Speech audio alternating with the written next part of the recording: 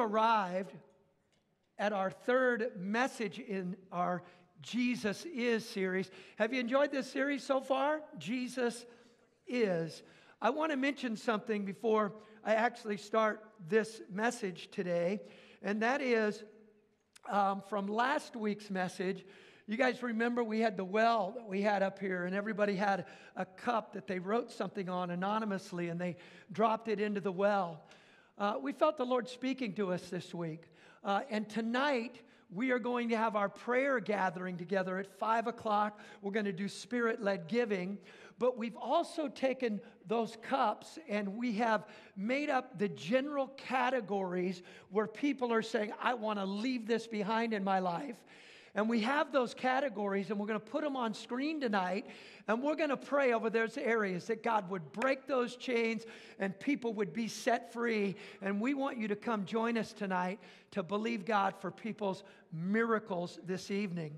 So anyway, back to the message today, Jesus Is. It brings us to the third message in this series.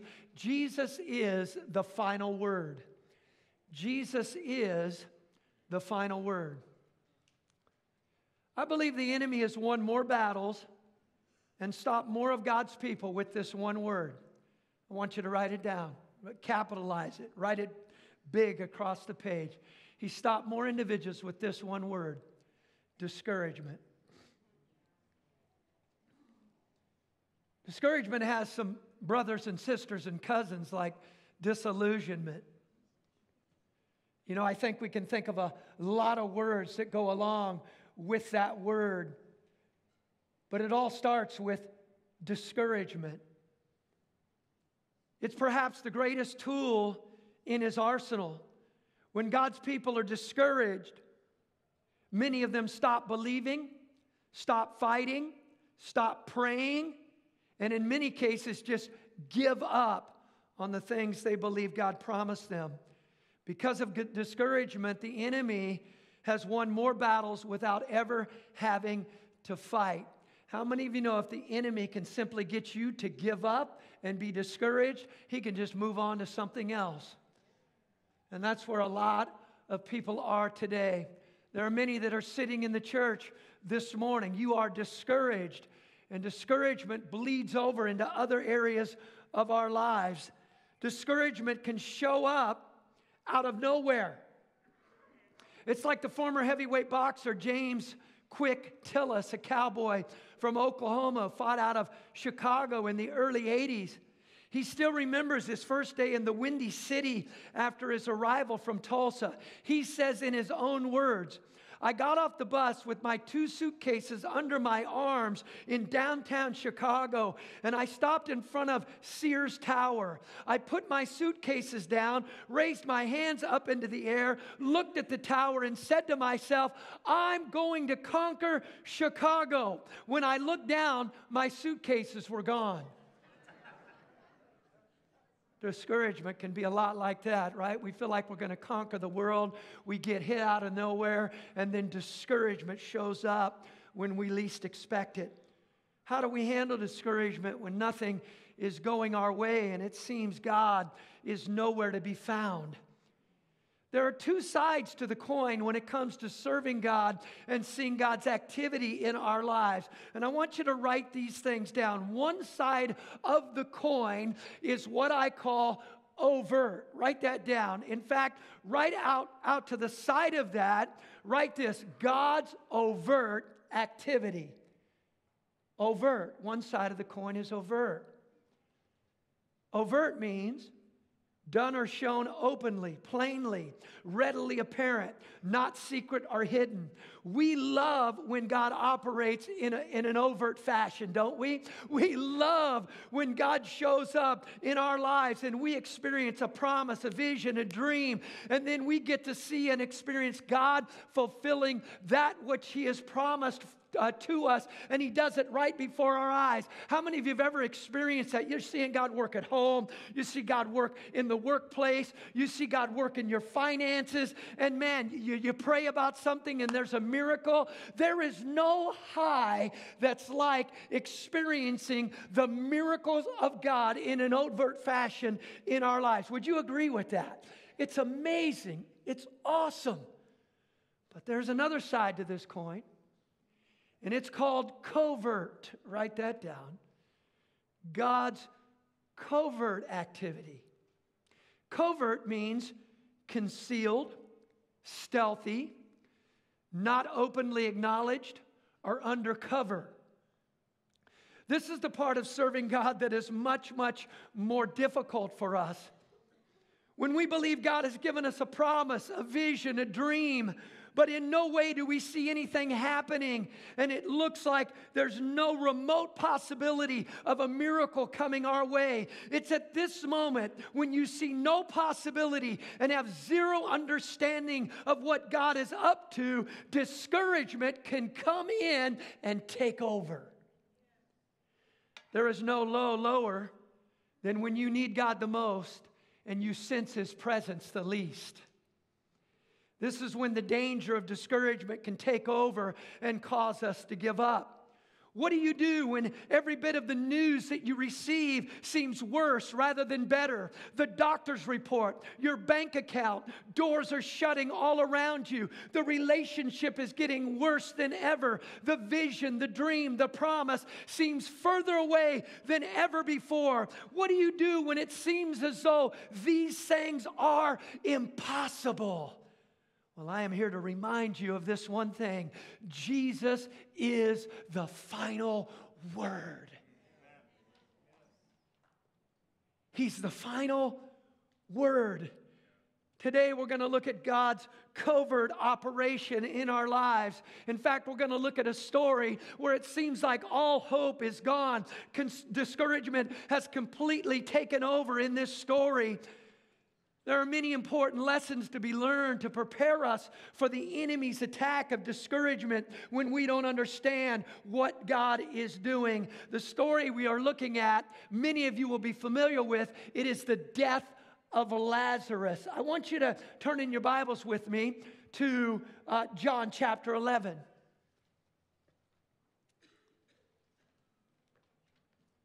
This is the story of how God works in covert ways. Not a single person in the story I'm about to recount to you understood what was going on. They didn't know what God was up to. But they were about to find out that Jesus has the final word. Let me quickly set up the story. Jesus receives word that his good friend Lazarus is dying. He is deathly ill, terminally ill. Lazarus is the brother of Martha and Mary. This family is personal friends of Jesus, and Jesus loves this family dearly. They're not acquaintances. He didn't just meet them along the journey and move on. He spent time in their home. They've had gatherings. I'm sure they fellowshiped together. They were dear friends. And we can find that in this particular passage. Let's see a few of the scriptures. Let's start at John chapter 11, verse 3. Mary and Martha send the word to Jesus that their brother is deathly ill. And here's how they phrase it. Lord, the one you love is sick. And then in verse 5, it says, Jesus loved Martha and her sister and Lazarus. And then in verse 11, we find how close this relationship is again. Jesus is speaking to his disciples, and it says, when he went on to tell them, our friend Lazarus. These few passages reveal to us just how close of a relationship Jesus has with this family. You know, there's something pretty powerful about having friends that you can count on. How many of you have friends you know if something was to happen in your life, you could pick up that phone or text them and they would be there in a heartbeat? Raise your hand if you have that kind of friend. There are friends I have in my life, if they text me and they said, Mark, get here now, and they didn't even tell me what was going on, I would drop everything that I'm doing and I would run to their aid to help them out, no matter what it is. How many of you have friends that are like that in your life? Isn't it awesome to be able to rely on those kind of individuals? Certainly Jesus was that kind of friend.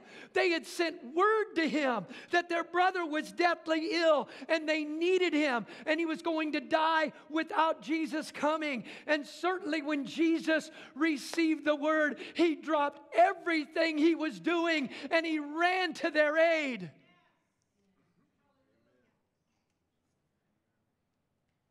Oh no, he didn't drop everything he was doing and run to them. In fact, look at verse 6. What did their dear friend do when he heard the word? It said, when he had heard that Lazarus was sick, he stayed where he was 2 more days. What? Jesus knew of his terminal illness. Jesus knew of the anguish the family was going through, yet he stayed where he was 2 more days. And not only that, we know Lazarus dies, and Jesus doesn't arrive on scene for a minimum of 4 days. 4 days of suffering and anguish for Martha and Mary. 4 days of sorrow, and their good friend, the one who had the power to save, the one who could have healed their brother, doesn't even bother to show up. How is this loving? Where was Jesus when I needed him the most?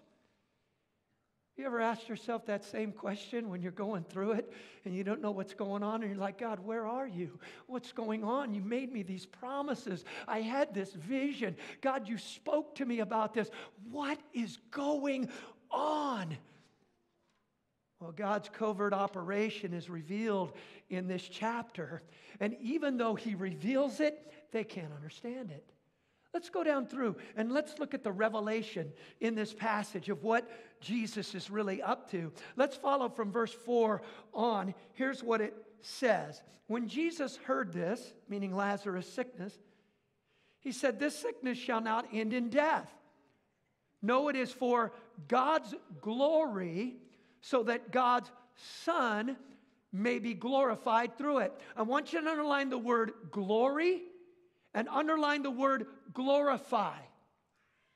This is key to understanding this particular passage and what Jesus is doing. Jesus identifies the thing that trumps even our pain and suffering and even our understanding. Here it is, write it down somewhere, is God's glory and God's purpose. The most important thing in this circumstance was God's glory, and his purpose was about to reveal. His plan was about to reveal by glorifying his Son. Now, Jesus goes on to explain to his disciples what's happening. We get further understanding. Jump to verse 11. After he had said this, he went on to tell them, "Our friend Lazarus has fallen asleep, but I'm going there to wake him up." His disciples replied, "Lord, if he sleeps, he will get better." Jesus had been speaking of his death, but his disciples thought he meant natural sleep. So he told them plainly, "Lazarus is dead." You can't get any plainer than that, can you? First, Jesus tries to use a metaphor. He's trying to use a spiritual truth. Lazarus is sleeping, but they don't get it. They don't catch on. So finally, Jesus gives up on that, and he just has to tell them plainly, Lazarus is dead. So he told them, verse 13. Jesus had been speaking of his death, but his disciples thought he meant sleep. Look at verse 14. So he told them plainly, "Lazarus is dead, and for your sake I am glad I was not there, so that you may believe, but let's go to him." Then Thomas said to the rest of the disciples, "Let us go also, that we may die with him." What? He said that because there was trouble where they had just come from, and they were in fear for their lives. But Jesus explains what he's about to do, and Lazarus and the disciples are thinking they're going to go there to die. Even though Jesus has explained it, they just still didn't fully understand it. Here's another important revelation that you need to get in verse 15. Underline it. Here it is. For your sake. What if building your faith is more important than protecting you from pain? It is for God's glory. It is for God's plan. And it is for your sake. Look at verse 42. We get another revelation. And Jesus is standing before them. And he says, this is for the benefit of the people standing here. So what do we glean? We don't always understand the plan or even the pain that we're going through, but I can guarantee you it's always for something much, much bigger than we can imagine. And here is what I do know, and I want you to write it down. This will help you if you are discouraged with God's plan in your life. Here it is, the 4 things. It's for God's glory. It's for God's plan. It's for, you need to correct this in your notes, it's for our sake. Write that down. And for others' benefit. You see, that's what the scripture means when it says, and God works all things for the good. He doesn't say all things are good, but he's saying, listen, you may not understand it, but I am covertly working. I am moving. I am ministering. I am doing something so much bigger than you can understand. I'm not just sitting up in heaven twiddling my thumbs and killing time. I am at work in this situation. And you need to hold on to this fact that it's for God's glory, it's for God's plan, it's for our sake, and it's for the benefit of others. But if we're not careful, discouragement will set in and we'll simply give up. You talk about discouragement. Let's continue the story. It's everywhere. When Jesus finally arrives and Martha and Mary were there. They were devastated as far as they were concerned. As far as they knew, their brother is dead. It is over. Jesus never cared to show up to save him. And so now here he comes after we've already had the funeral. When Jesus finally shows up, the sisters had 2 different reactions to the same disappointment. And I believe you might see yourself in one of these 2. Lazarus has now been dead for 4 days. The women are being cared for and comforted by their friends and family. And we pick up the story in verse 20, and it says, when Martha heard that Jesus was coming, she went out to meet him, and Mary stayed home. Both are suffering. Both have the same discouragement. Both are hurting at the loss of their brother. But there are 2 different reactions and responses to this situation. Martha runs out and confronts Jesus and really wants some answers.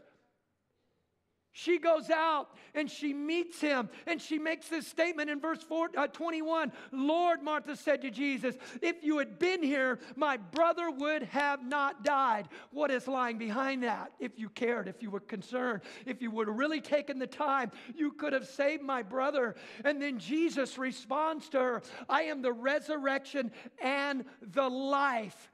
And so she says back to him, I know you're going to resurrect us on the last day. She already knew the answer.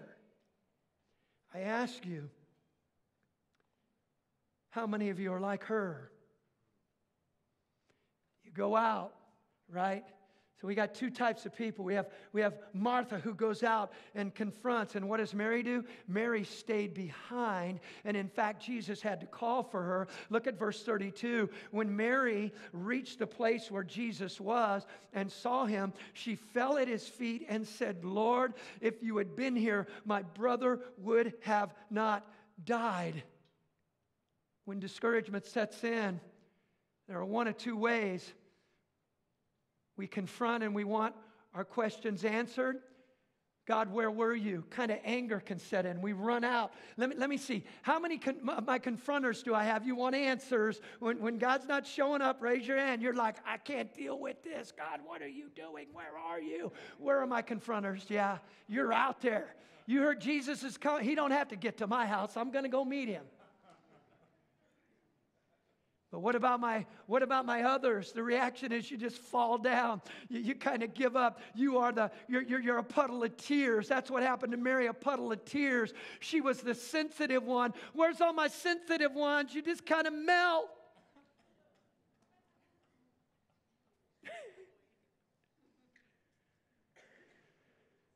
No matter how you react to overwhelming circumstances, here's what I want you to know. Jesus didn't chastise either one of them. He dealt with them differently. For Martha, he answered her questions. He went out and he spent time with her, talking to her. And for Mary, the sensitive one, you know what he did? He wept alongside her.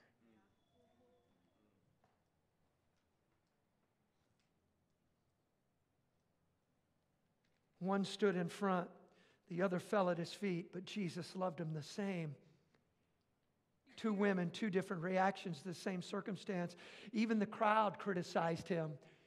They're chastising him about what had happened. Look at verse 37. But some of them said, could not he who opens the eyes of the blind man have kept this man from dying? Is this not the accusation that's still happening in our world today? Aren't people still saying, well, if God could stop it, then why did he allow it to happen? Are we still getting those questions today? It was evident back then. The one who opened blind eyes, couldn't he kept the man from dying? Why did he allow this? As far as everyone was concerned, the circumstance was over. But Jesus has them take him to the tomb. You see, the tomb, the graveyard, is a place where things come to die. The graveyard is a place of finality. Think about some of your hopes, dreams, visions, and promises. You see no way for them to come to pass. And the enemy shouts, it's over. It'll never happen. Quit praying about it. Stop believing for it. Quit fighting for it. Then discouragement comes in and it takes over. And ultimately, discouragement breaks you. I was watching the NCAA College National Wrestling Championships yesterday. Many of you know I used to be a wrestling coach for a lot of years. And they came to the finals and they interviewed this one young man who was coming up on his finals match. And they said to him, what do you enjoy the most about wrestling and getting out there and grappling with these other guys and fighting these matches out? And he said, well, number one, I love going out and winning the match. That's what I'm here for. I don't believe I'm going to lose. I go out to win. And he said, but you know what else I also like? I love it when I break a guy in a match. We're fighting back and forth, and then all of a sudden, I can feel it in him. His will breaks, and he gives up. And once he gives up, I know the fight is over. And I know I'll be victorious. You know what thought hit me? That's what the enemy wants to do to God's people. You see, he wants to bring discouragement in. He wants to break your will, to take the fight out of you. And once he takes the fight out of you, you just quit fighting altogether. Maybe you've heard the story about African elephants that they keep in captivity with nothing more than a small stake and a rope. Do you know how they accomplish this? They take these great beasts, and when they first get them, they will take them and chain them by the leg to a large pole, and that elephant will pull and pull and pull to try to free itself. But there comes a time when something breaks in that elephant, and it quits pulling altogether. In fact, it will barely get to the end of the chain and tug any longer. When that happens, the trainer now will come over and replace the chain with a rope and replace the pole with a small stake that they'll put in the ground. And no matter where they stake this elephant, it will never pull against that stake again, because the spirit of the animal has been broken. How many of you know that's what the enemy wants to do to us? You see, if he can get you to give up on this dream, you'll quit dreaming altogether.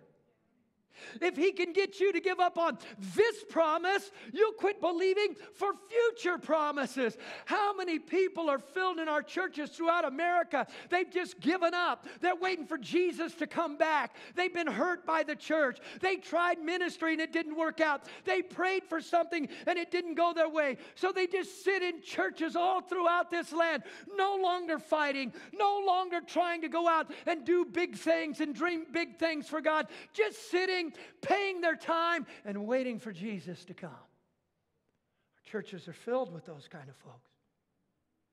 So what does Jesus do? He says, take me to the place where something has died. So they all go there, and when they arrive, this is what He says, and this is what they see. Look at verse 38. It was a cave with a stone laid across the entrance. Take away the stone, He said. But Lord, said Martha, the sister of the dead man, by this time there is a bad odor, for he has been here for 4 days. Of course, it's Martha again speaking up, right? It's Martha telling Jesus. There are three things I see from this passage. When we finally given up on a dream, a vision, a promise, a prayer, here are the three things that are before us. Number one, write it in. We see the stone.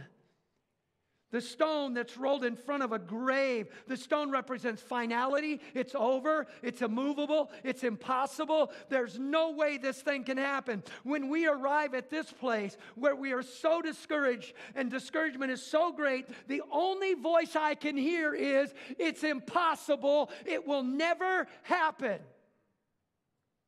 Secondly, here's the second thing that comes into play. Write it in, the time factor.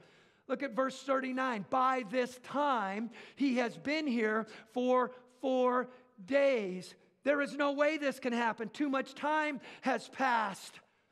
Not only does the enemy use the stone, which is immovable, to his advantage, he uses time as his advantage. Time is one of the greatest factors in us giving up on God's dreams, visions, and plans for our lives. This is huge in our culture today. We live in the instant culture, don't we? Microwave generation. We want everything now. And when God doesn't move in 5 minutes, we're wondering where He is. How many of you know there is a difference between instant pudding and homemade pudding? There's a difference between a frozen pie and one that's been baked and put together by scratch. There's a difference between potatoes out of a box. Yeah. Yeah. I don't even know if you can call those potatoes, man. I don't know what they are. There are some things in God's covert activity that He is doing that take time. And if you're not careful, with time, the enemy will come in and say, it's over. It's dead. God has forgotten you. It'll never happen. And the third thing that I want to look at is this, a bad stench. Look at verse 39. By this time, there is a bad odor. Do you know what happens to many of God's people? People, when dreams and promises don't happen, it leaves a bad taste in their mouths. They can't talk about that anymore. It's too painful. They don't want to think about it. The dream, the vision, the promise that used to bring joy is now too painful to think about. The thought of their children, they were promised to come to the Lord, but now 10 years has gone by, and they can't talk about it anymore. The dream, the vision, the promise, it no longer brings joy. It brings a lot of pain, and it has left a stench in their nostrils. So Jesus says, He says, bring me to the place where something has died. And with all the crowd there, He stands in front of that tomb. And what does He say? Write it down. He says, take away the stone. And then He says, what does He say? Lazarus, come out. Come forth. Scholars say if He didn't say Lazarus, He would have emptied the graves all around. Jesus, in essence, was saying to this crowd, I have the final word, and I am the final word. My plan is so much bigger than what you can imagine. You know the thing that has died? Jesus is the master of making dead things live again. Let me ask you, what has died in you? What have you given up on? What has left a bad stench in your nostrils? What is your Lazarus? I want you to name it. What is it? Is it finances? Is it relationships? Is it ministry? Is it serving? Is it giving? What is it that has taken your will and broke it, and you've just said, I'll never do that again? I want you to put a name to it, because Jesus is the master of making dead things live again. You know what, the name Lazarus is so cool. As we wrap this up this morning and the worship team comes, his name means whom God helps. It also means God is my help. Either way, think about that. What is the Lazarus in your life? When Lazarus comes out, what does he say? Take off those grave clothes. This man is alive. And I'm here to tell you, you see, we love God's overt operation, but a lot of times he's doing covert op. And we don't even fully understand. We don't know fully what is going on. Listen, in this story, there was no way, even when Jesus tried to explain it, they didn't get exactly what was happening. There was no way they understood that Jesus was up to something much, much bigger than just raising Lazarus from the dead. Do you know Jesus already had in his mind, this is going to be written about through the annals of time. My church is going to hear about what has happened, and it will encourage people from generation to generation to generation. This story will be told. What about in your life? Some things that have died in you, you've given up on, and Jesus is saying, listen, let it live again. You may not fully understand it. It may even happen after you die, but it will be told from generation to generation to generation. I will use it for my glory. 4 things that you always have to remember when you're faced with overwhelming circumstances, and this trumps anything that we are going through. It is for God's glory. It is for God's plan. It is for your sake, and it is for the benefit of others. Go on and read the story and see how many people got saved in this story. It was for their benefit. Can you imagine the party they had when Lazarus came out of there, and they went from sorrow to joy. They went from anger and disappointment to praising their Lord and Savior, Jesus Christ. But what do you think those 4 days were like for Mary and Martha? How were they feeling towards Jesus during that time?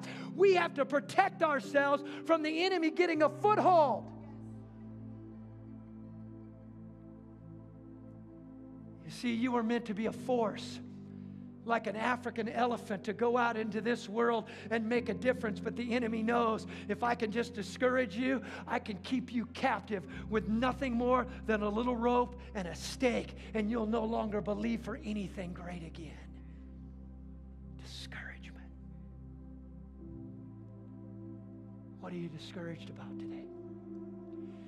As we wrap this service up, I'm going to call you forth today. I want you to put a name to it. What is it?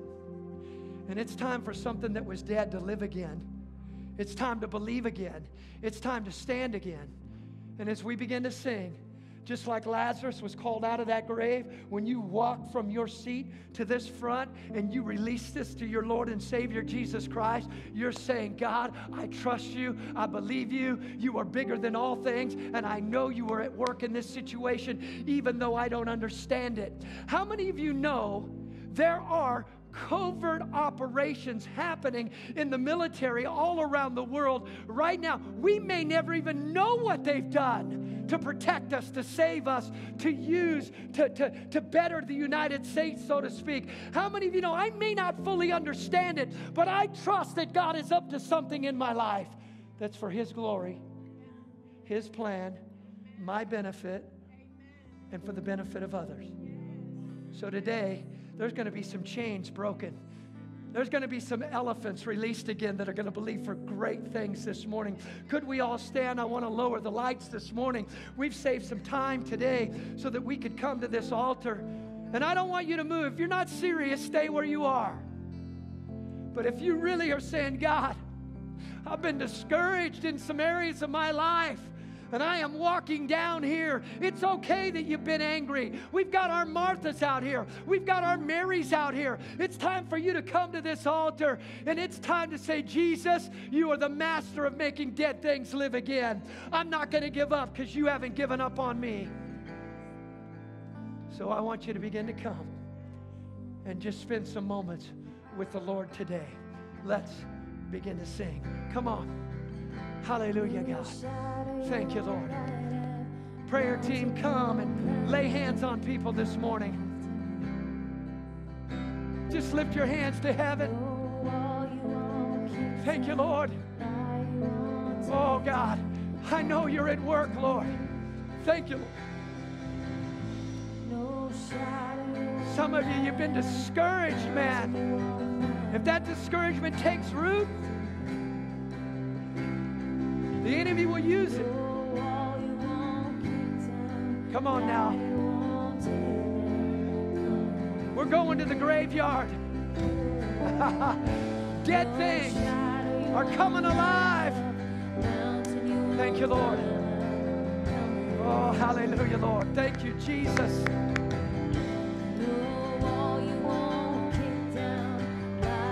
He's coming after you. Give it to him. Thank you, Lord.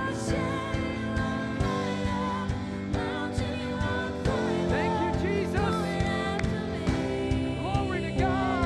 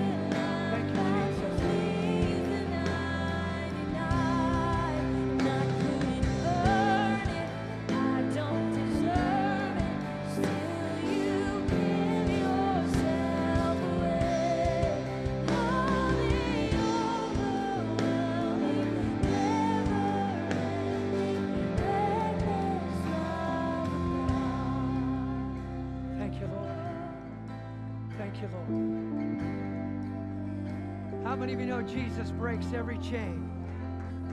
He breaks every chain. There is no promise that God has given to His people. There is no vision or dream that God has given to you that's impossible for Him. The enemy will lie to you. The enemy will bring discouragement your way so that you will just give up and abandon the promise. But I am challenging you this morning that you serve a God that makes dead things live again. I am challenging you this morning to let you know that God is up to something, even though you don't understand it, even though you don't know what's going on, even though the years have rolled by and you're wondering when this is going to come about. God is still at work in this situation. And sometimes God allows things to come to the point of completely dying. You know why? He likes for the odds to be completely against him so he can show how awesome he really is. The greater the odds, the more awesome he is.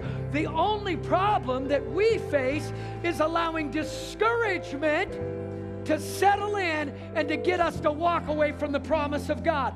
Listen, for the children of Israel, God promised them the promised land. It was theirs, but they walked away from it. So it is a conditional promise. You have to hold on to it and believe for it, and you have to walk towards it, and then God will do His part. But if you let go and walk away, you will never see it happen. You play a part in it all. You're a part of it. Listen, He's not disappointed in you. He knows what the enemy's been doing in you. He knows what's been happening. Mary and Martha, what a beautiful example.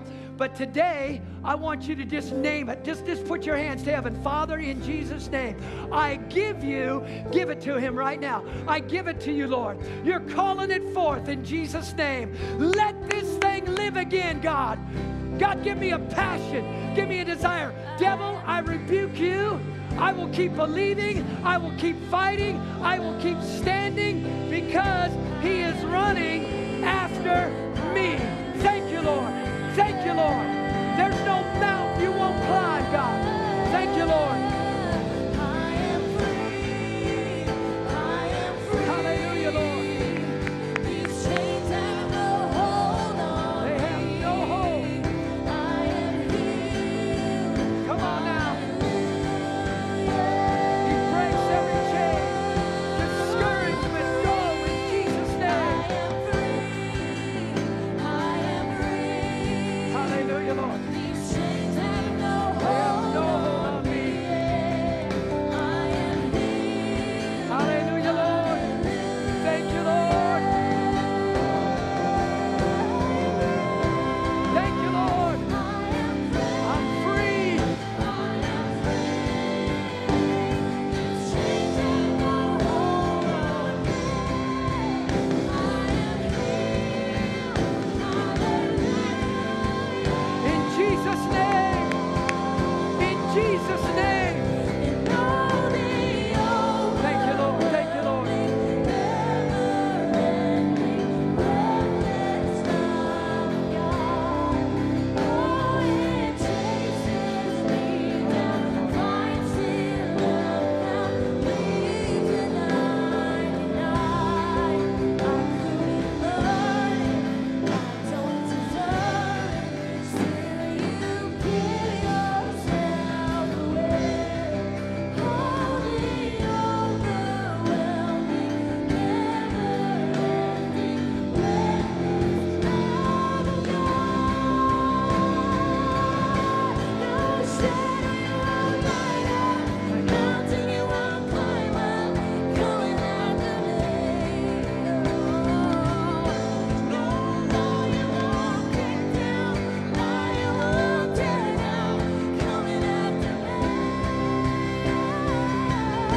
No shadow you won't light up, mountain you won't climb up, coming after me. No wall you won't kick down, lie you won't tear down, coming after me.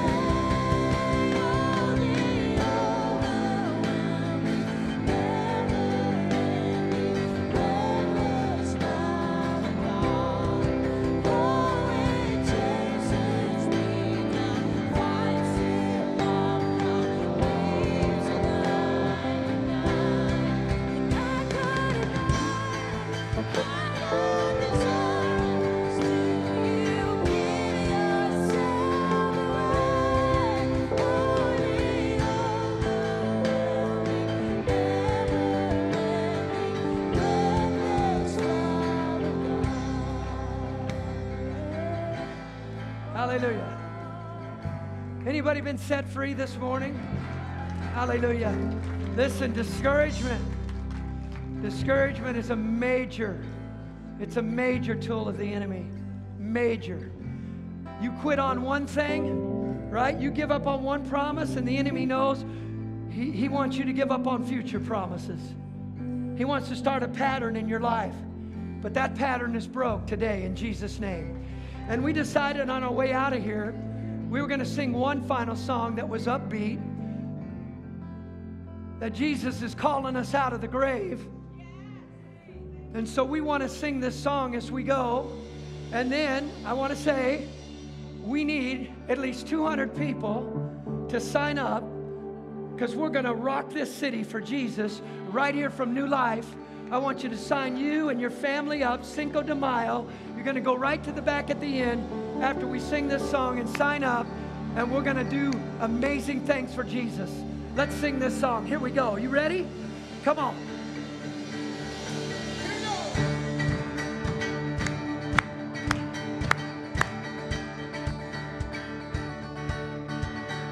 I was buried beneath my shame.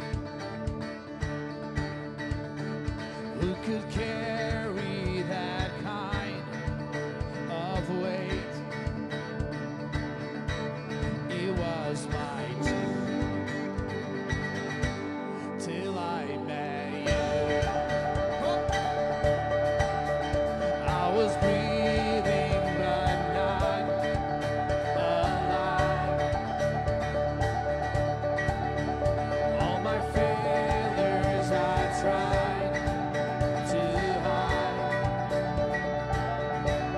It was my tomb till I met you. We said, you called my name, and I ran out of that grave. Out of the darkness, into your glorious day. You called my name, and I ran out of that grave. Out of the darkness, into your glorious day. Come on, if you are alive, celebrate Jesus this morning. Now your mercy has saved my soul. Now your freedom is all that I know. The old made new. Jesus, when I met you, oh, you called my name. What happened to life? And I ran out of that grave. Out of the darkness, into your glorious day. You called my name, and I ran out of that grave. Out of the darkness, into your glorious day.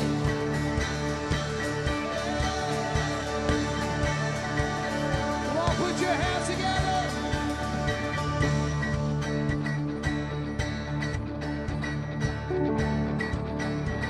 We say,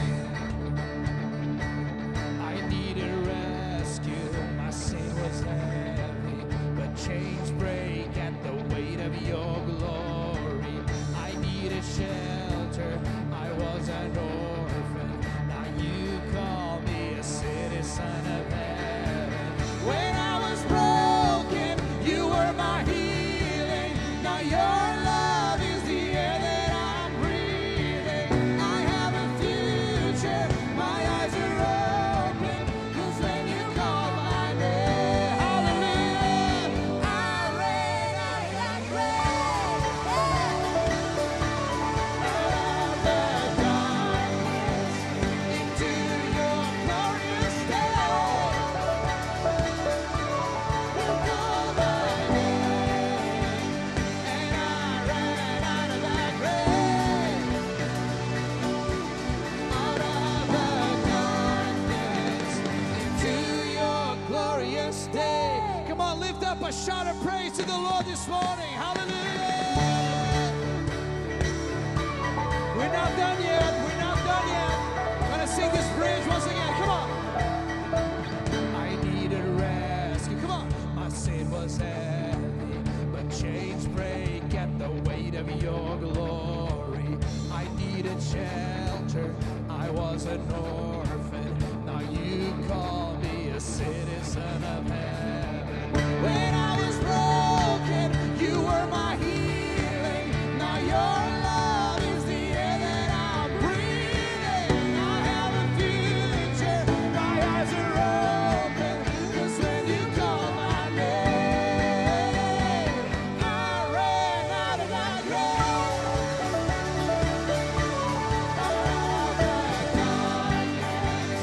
into your glorious day. You call my name, and I ran out of my grave. To your glorious day, to your glorious day.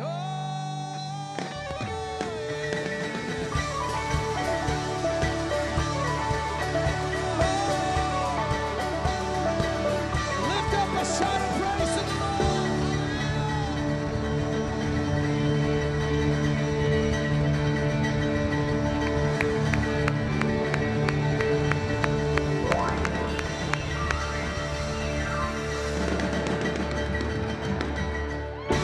Hallelujah. Whoa. Anybody fired up in this place? Man, what a good Sunday. Praise God. Jesus is the final word.